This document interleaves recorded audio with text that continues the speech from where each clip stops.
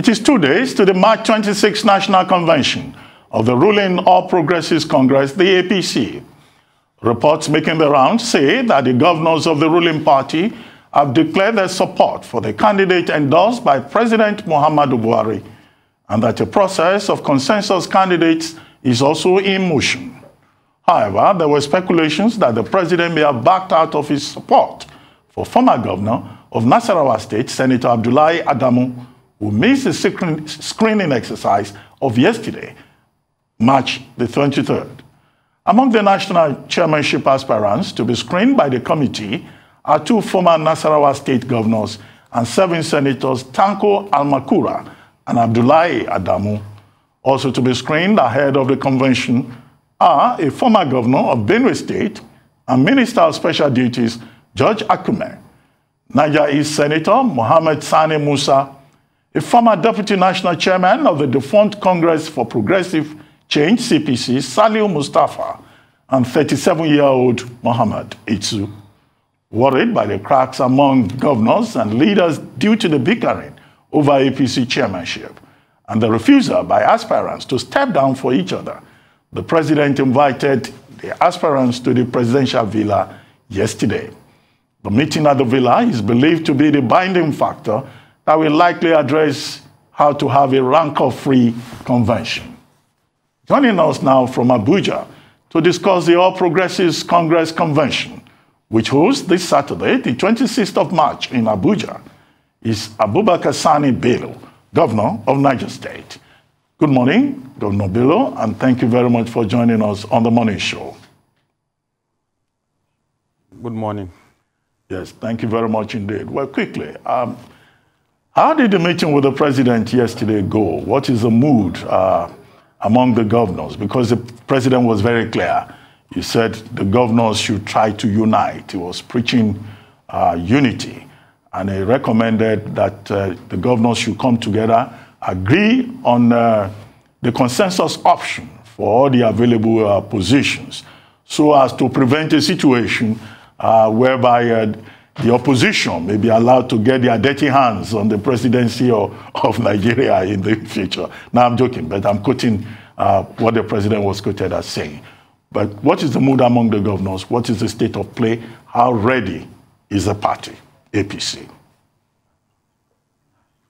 Well, thank you very much. Like you said earlier on, the governors were invited by Mr. President, and we had a very good meeting.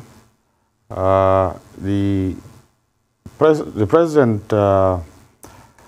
spoke very well to the governors, and he offered his suggestions or advice that we should probably go more for a consensus, because you know, sometimes with elections, we as Africans or Nigerians were bad losers. So it's always better when you have a consensus and you amicably resolve on one candidate. So I think that is the way forward. That is the position as at now. All governors are on board. We're looking at how we can have a hitch-free convention. So most of the governors and the stakeholders in various zones are at the moment interacting and consulting themselves so that we have a consensus. With regards to the preparations for the convention, I think we've made reasonable progress. All the subcommittees have started their assignments. The venue is being prepared. Screening is ongoing. Accreditation has held their meetings and what have you. So I think we're good to go. Right. It's been reported that that time-honored APC tradition of going to the convention with a consensus candidate for national chairman, we're not going to witness that this time. It has also been reported that President Buhari's favored candidate, Senator Abdullahi Adamu, has been opposed by some of the governors. Can you shed some light on that situation? Because it's always been the case from Chief Bisi Akonde, Chief Odige Oyegun, Comrade Adams Oshomole, APC has always managed to achieve a consensus. If that is not the case this time, does that indicate that rancor remains amongst the ranks of the governors? Well, either way as you look at it, first of all, like I said earlier on, the preference is to have a consensus candidate. It makes it a lot easier for everyone. But in the event that doesn't happen, then you go for elections. But I think the most preferred choice or mode of getting the chairman is through a consensus. But if that doesn't work, I think we'll go for elections. Tomorrow, but there are still divisions in your party. Some people said there was the unity list put forward doesn't unite the party. In fact, it divides the party. There are divisions as we speak, 2 days to your convention. How are you reacting to all of this? Yes, in every aspect of life, when you have more than 2, 3, 4, 5, and you're talking 10, 15, 20 people or more, it is difficult to have everyone on the same page. But what is important is how to manage the situation. In the end, I believe we'll come out strong, and in the end, I believe we'll come to an agreement, some sort of agreement or a consensus. And the convention will go on peacefully, by God's grace. No, Bello, before you joined us, we were discussing the debate in the National Assembly yesterday over the contentious Section 84, subsection 12 of the Electoral Act, which says political appointees cannot be delegates in any primaries or convention. And there are some members of your party who have called on the caretaker committee to the effect that the APC needs to be careful not to allow persons who will run against the Section 84 of the Act to take part in the Saturday convention. Otherwise, the outcome of that convention may be invalidated. Is the caretaker committee considering that suggestion in order to just be on the safe side? First of all, chairing the convention committee has made me very busy in the last few days, so I haven't been paying attention much to most of these activities going on. But yes, I agree, it's a cause for major concerns. And at the caretaker committee level, I believe it will be looked at properly so that we don't put anyone at risk. So I think, yes, you're right, it is something to carefully look at, which I think we'll do eventually within the next few hours. Right, you're definitely erring on the side of caution, because it was reported that you've asked political appointees in Niger State to resign at the end of the month if they're aspiring to any kind of office in 2023. But I want to ask you about security in Niger State. It's also been reported that, according to you, that bandits have taken over 12 local governments in Niger State. What are you doing to address this menace? You have sporadic activities of bandits around 12 local governments. It doesn't mean they've taken over the entire local government. But what it means is that they have access into those local governments. They come in and out. And in the last couple of weeks, the security agencies have beefed up their acts, and they've dealt decisively with most of these bandits. So as we speak right now, most of these local governments are free. And the number of bandit activities has reduced drastically. So yes, they had presence in 12 local governments. We still have isolated cases, but not frequent ones as we used to have. So yes, I think we've made reasonable progress in that direction. There's still a lot of work to do, and we're engaging the security agencies, and hopefully, I hope that before the rains come fully, that most of these local governments will have some peace that time so they can go to their farms. So a lot of people are looking at political landmines ahead of the APC. Number one will be the fact that some people in the party are complaining that the president is making all the directions and they're not happy about it. It's supposed to be a party that has some level of internal democracy. Secondly, the fact that some governors are using some of these national officers to fight against their political opponents. A case in point is the case of Omishore. Some say Governor Oyetola is definitely putting Omishore in there to be able to fight against the adversary, Rauf Aregbesola, still of the APC. I mean, what do you say about these landmines on ground? Well, I mean, it depends on how you look at it, and everyone is free to make his own assumptions. But what I believe is that there must be leadership in whatever situation we find ourselves. As it is right now, we have a president and he's leader of the party in the country. It is expected that the president will provide leadership and will bring everyone on board and mediate when there are issues amongst party members. With regards to appointing national officials, I haven't heard of any complaints from anyone being intimidated by any national officer. In any case, the convention has not taken place yet. What we're seeing now are mere proposals.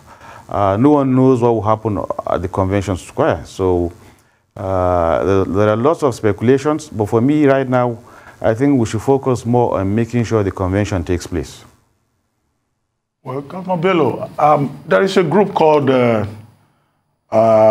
is it Niger North Central Democracy Group, led by one gentleman called Tijani. And 2 days ago, he was saying that you need to provide the leadership as the most prominent political leader from the North Central region to ensure that the wrangling, the contestation among 5 aspirants for the chairmanship position of the APC from the North Central, you know, do not cause any problem.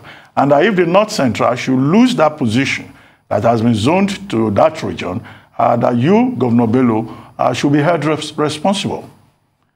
Are you aware of this, and are you making any effort to forge consensus? I have never heard of that group or the names you mentioned, but let me also respond to what you said. Yes, it is true that we have 5 qualified aspirants for the chairmanship, and I honestly believe each and every one of them is capable of managing the office properly. But in the end, only one person will get it. I have no doubt in my mind that definitely it will come from North Central. It's already been agreed in a gentleman agreement that the chairman should come from North Central. So there is really nothing to worry about. And I think, like we said earlier on, we're working on the consensus candidates based on our consultations with Mr. President. Right. Can you take us through the process through which you got to this point? Because really there has been progress made. Like you said, the national chairman, there's been an agreement it must come from the North Central. That wasn't the case before. You had aspirants from all over the North vying, but some of them have stepped down because of the fact that that agreement has been reached, that the national chairman must be from your zone. Now, what was that process like, and how will you bring some of that to bear with regards to the fact that you still have 7 people vying for this, and really you only need 1? How are you going to go about whittling down this list of 7 to just 1? First of all, in this business, there is no must. I think I should make that clear. There is no must. This is a democratic system. It's not a dictatorial system. Secondly, even when I said it to come from North Central, is because there is a general agreement between not all, but most of the stakeholders based on Mr. President's suggestions that we should look at North Central. For whatever it is, for what it's worth, we in the North Central believe that yes, we should have a national chairman for North Central. I don't think we've had that opportunity in the past. Considering the fact that we usually provide block votes when it comes to elections. So I think we qualify to vie for the highest office as far as the party politics is concerned. So, like I said, it is difficult to, when you have 7, 8 people that feel they are qualified or entitled to become chairman of a party like APC, you have to be very patient and you have to deal with the situation. You have to be very resilient with regards to how you bring everyone on board. I have no doubt in my mind we still have 48 hours or more to convention. This is what I call the injury period, and this is what I call the action time. I believe that in the next couple of hours before the convention day, in fact, probably on the convention day, I hope we will see more of the aspirants withdraw from the race so that we limit the numbers. it is my hope, it is my sincere hope that we get one consensus candidate. But like I said earlier on, if that doesn't happen, it means we have to go for elections. It's good you talked about injury time, but also if you follow football premiership, there's something called Fergie time. It was due to Alex Ferguson in his heydays that Alex Ferguson will always score a goal when you least suspect, when the game is about to come to an end. Do you think that those opposing to your unity structure and unity list and consensus might just score a late Fergie goal against you guys at the APC? The faction saying we want consensus. Well, eventually someone will come out victorious, but I hope in the end we all agree at the consensus candidate that is good for the party, that will push the party forward, and that can help build the party.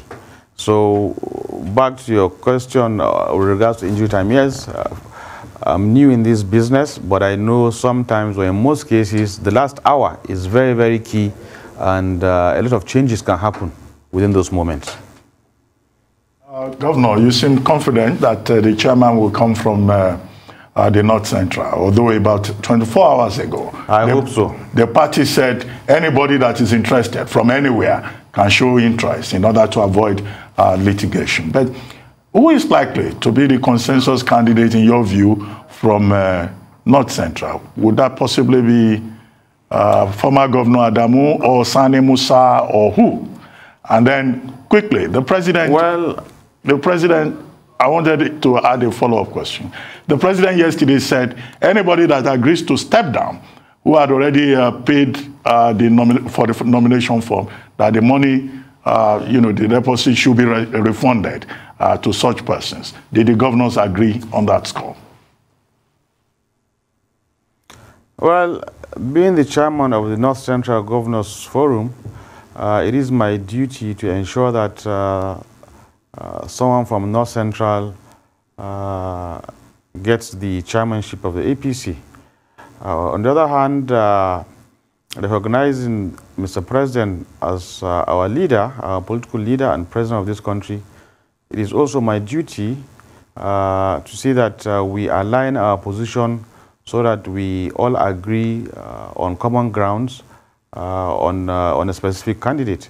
So at the moment, yes, we're looking at Senator Abdullahi Adamu based on the suggestions by Mr. President for whatever reasons. But I believe that this is a democratic system. If the other contestants do not key in or buy into this idea, it is their legitimate right to contest. So, but we hope that this matter will be resolved within the next couple of hours or within the next few days.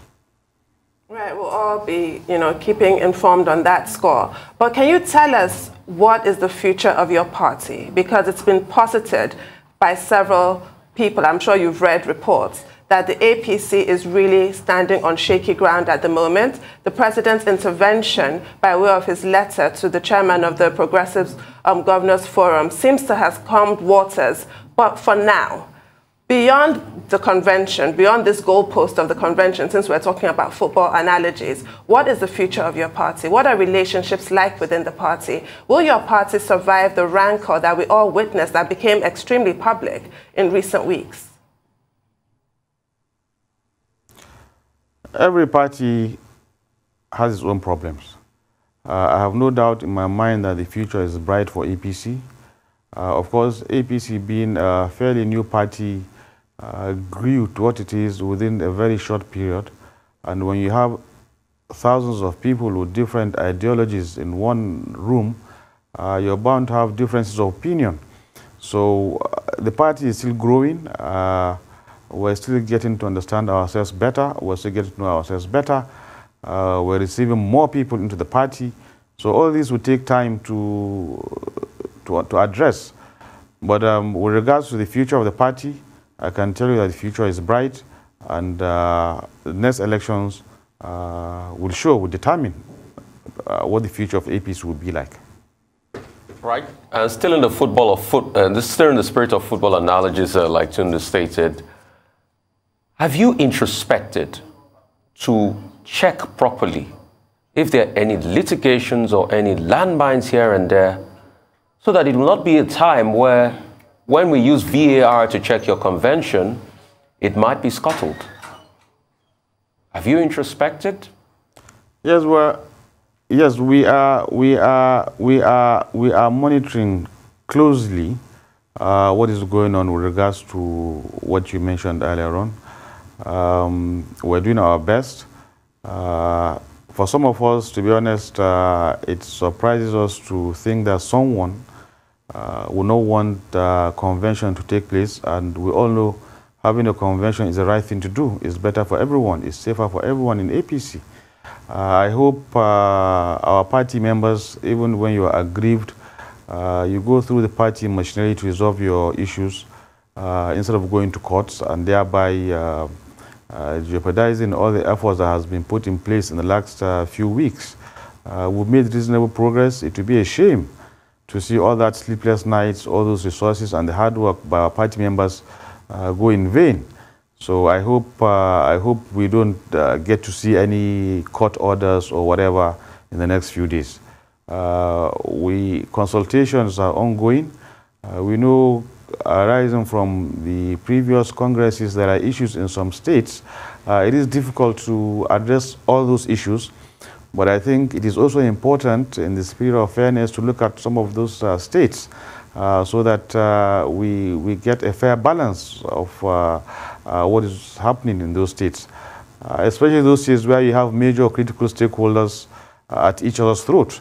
So we have to play the games by the book. But yes, we are concerned about court litigations, and I hope party members would exhaust the party machinery before they go to court.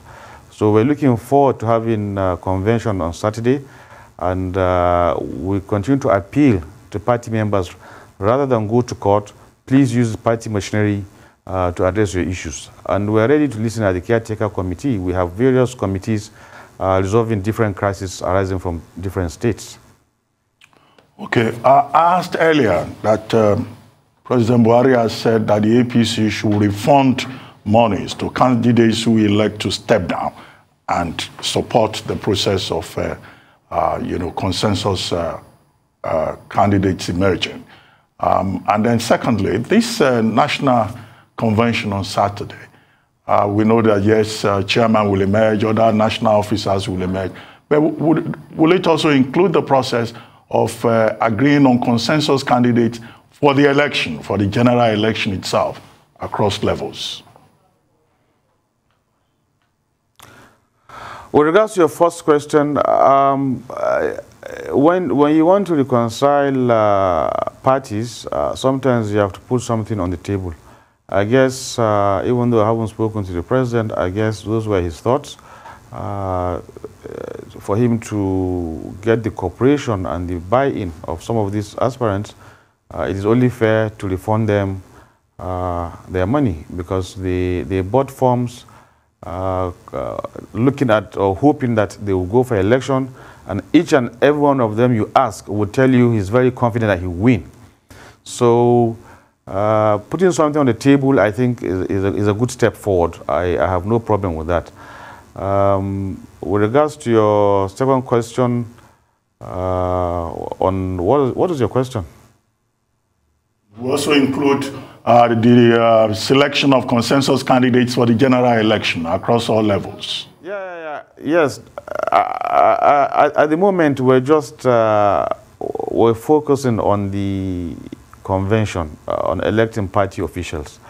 We're not looking at the election proper or candidates that will run for various political offices. It is safer to unite the party. It is safer to put the party on solid grounds. It is safer to resolve. The party is the platform. Even if you have aspirations for a political office, once the platform is faulty, then you have a big problem. So I think at the moment, all of us should concentrate more on putting in place our national working committee so that they will run the affairs of the party properly. Then people that want to aspire for various political offices can go ahead and show their intent.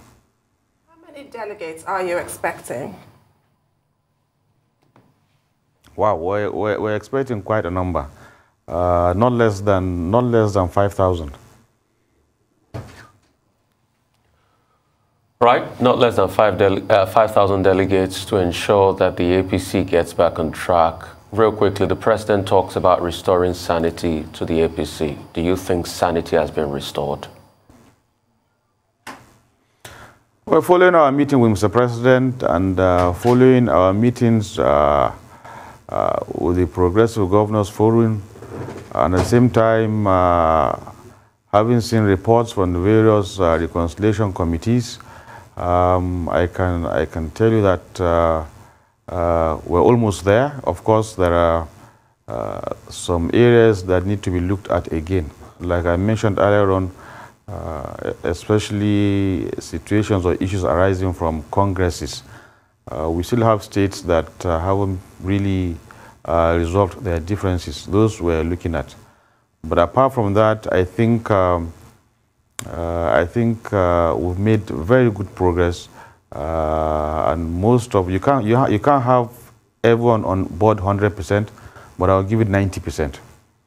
So that means 90% sanity restored to the APC, not 100%. Thank you so much for your time, yes. Governor.